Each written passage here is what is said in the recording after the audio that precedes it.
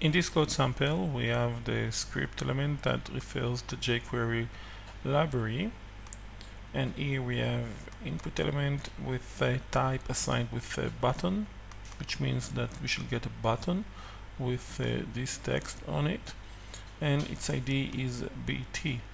Over here we have a text field, and the text field has the ID str with this text inside. Now, calling the dollar function, passing over document, we get a reference for an object that represents the entire document.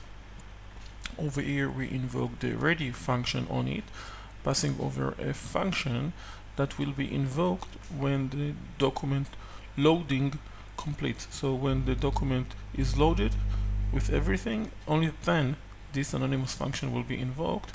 And here we have a statement, a simple statement saying that first we want to get an object that represents the element with the ID BT, and then we call the click function on it, passing over an anonymous function. That anonymous function will be invoked when this button is clicked.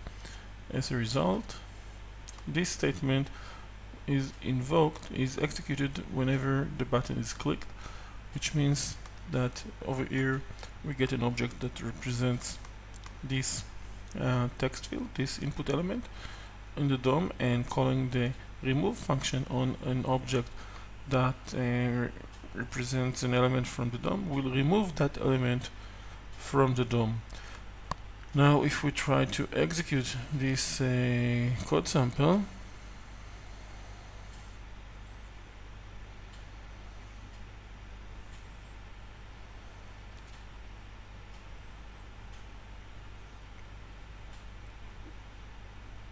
let's try to execute this code sample.